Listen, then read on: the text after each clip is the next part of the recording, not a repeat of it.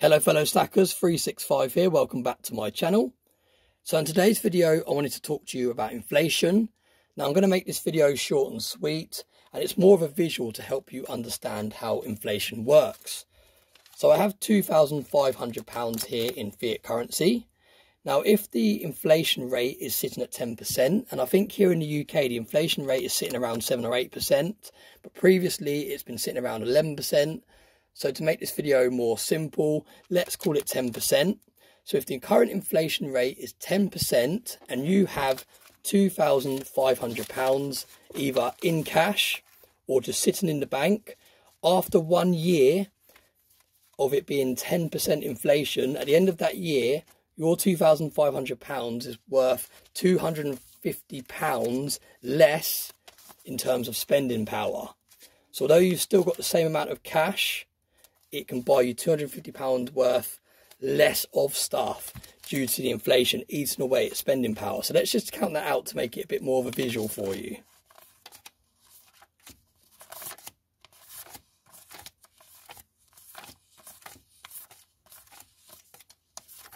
So here's £250. So imagine if someone just walked up to you in the street today and said, here's £250. Imagine what you could do with that money. It's actually a lot of money, and it makes it a lot easier to visualize when you can actually see it like this. Because when you just have your money sitting in the bank or sitting in cash and it's getting eaten by inflation, because you're not actually seeing the money disappear, you don't understand what is happening to the spending power of your money. So I think it's very important sometimes to see a visual like I'm doing here today.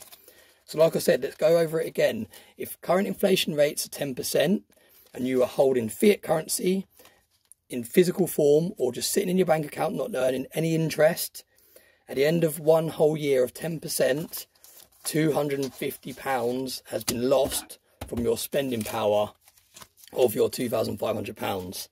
Okay, so I hope that makes it simple to understand. Now, in order to grow your wealth and protect yourself from inflation, you need to be finding investments that are matching inflation to be able to protect your money from inflation. So, for example, you need to find an investment that is paying 10% in order to match the current inflation to protect it, so you're not losing this £250 of spending power.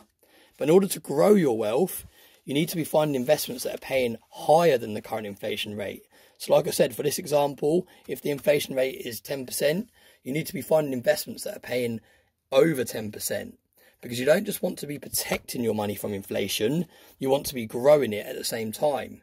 So ideally, if the inflation rate is 10%, you want to be looking for investments that are paying out, say, 15% and up. Because then the 10% is gone just into protecting your spending power, and the other 5% is helping the value grow, so your spending power grow.